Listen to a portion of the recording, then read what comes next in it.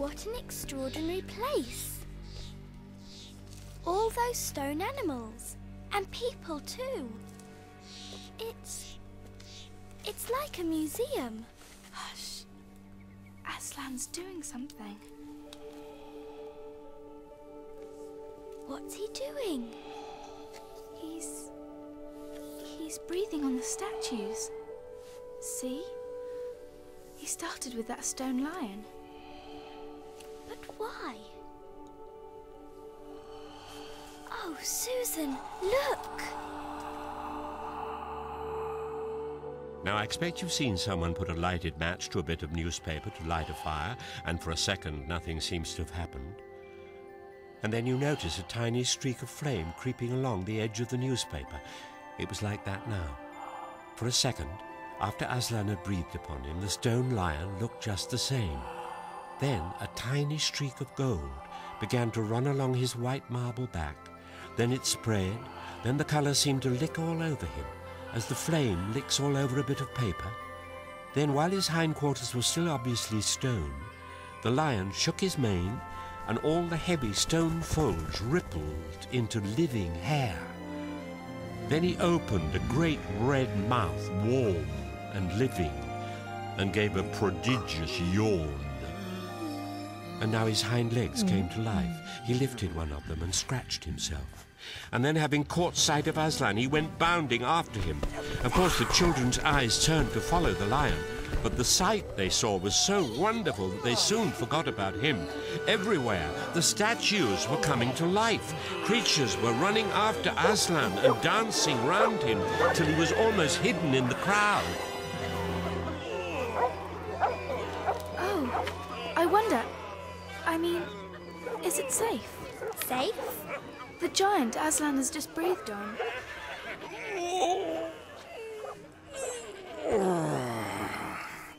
Bless me. I must have been asleep. Now, where's that dratted little witch that was running around on the ground? Now for the inside of the house. Look alive, everyone. Upstairs and downstairs and in my lady's chamber. Leave no corner unsearched. You never know where some poor prisoner may be concealed. And into the interior they all rushed, and for several minutes the whole of that dark, horrible, fusty old castle echoed with the opening of windows and with everyone's voices crying out with what they'd found. But the best of all was when Lucy came rushing upstairs. Aslan! Aslan! I found Mr. Tumnus! Oh, do come quick! Oh, Lucy! Mr. Tumnus! Oh, did Mr. Beaver give you back your handkerchief? As a matter of fact, he did. Oh, I'm so glad to see you again. A moment later, Lucy and the little fawn were holding each other by both hands and dancing round and round for joy. At last, the ransacking of the witch's fortress was ended. The whole castle stood empty, with every door and window open, and the light and the sweet spring air flooding into all the dark and evil places which needed them so badly. The whole crowd of liberated statues surged back into the courtyard, and the giant, who was named Giant Rumblebuffin, knocked down the gates so they could leave. At this point, Aslan clapped his paws together and called for silence. Silence! Our day's work is not yet over. And if the witch is to be finally defeated before bedtime, we must find the battle at once. And join in, I hope, sir. Of course, Centaur. And now, those who can't keep up, that is, children, dwarves, and small animals, must ride on the backs of those who can. That is, lions, centaurs, unicorns, horses, giants, and eagles. Those who are good with their noses must come in front with us lions to smell out where the battle is. Look lively and sort yourselves! When all were ready, they set out through the gap in the castle wall. At first, the lions and dogs went nosing about in all directions. But then suddenly one great hound picked up the scent and gave bay. There was no time lost after that. Soon all the dogs and lions and wolves and other hunting animals were going at full speed with their noses to the ground, and all the others were following as fast as they could. Faster and faster they went as the scent became easier to follow. And then just as they came to the last curve in a narrow winding valley, Lucy heard, above all these noises, another noise. A different one, which gave her a sick feeling inside. It was a noise of shouts and shrieks, and of the clashing of metal against metal.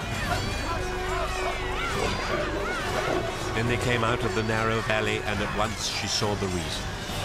There stood Peter and Edmund and all the rest of Aslan's army, fighting desperately against the crowd of horrible creatures whom she had seen last night. Only now in the daylight they looked even stranger and more evil and more deranged. There also seemed to be far more of them. It's awful, Susan. The witch has been using her wand too. Look at the statues all over the battlefield. Do you see Peter and Edmund? There's Edmund, fighting that dwarf. He's bleeding. He's been wounded. What about Peter? There! He's fighting the witch. Off my back, children! The witch is mine! Aslan! It can't be!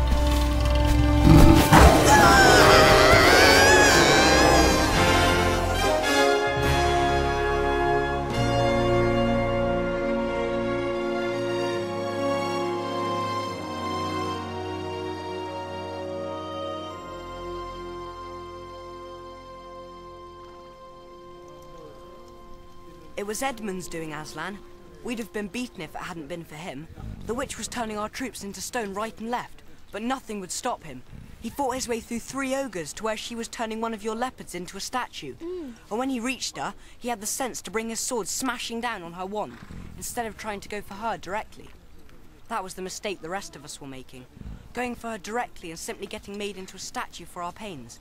But once her wand was broken, we began to have some chance. He was terribly wounded.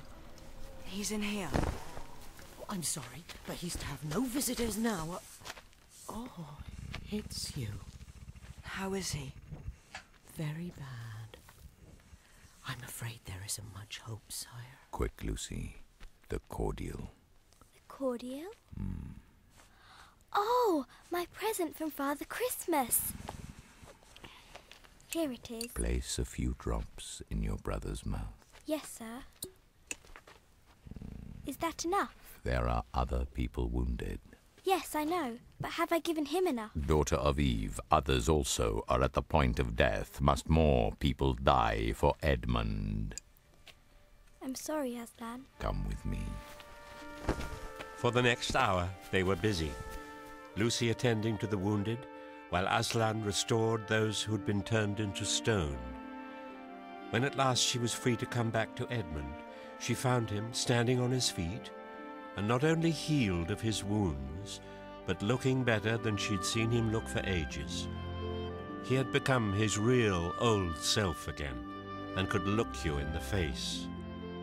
And there, on the field of battle, Aslan made him a knight.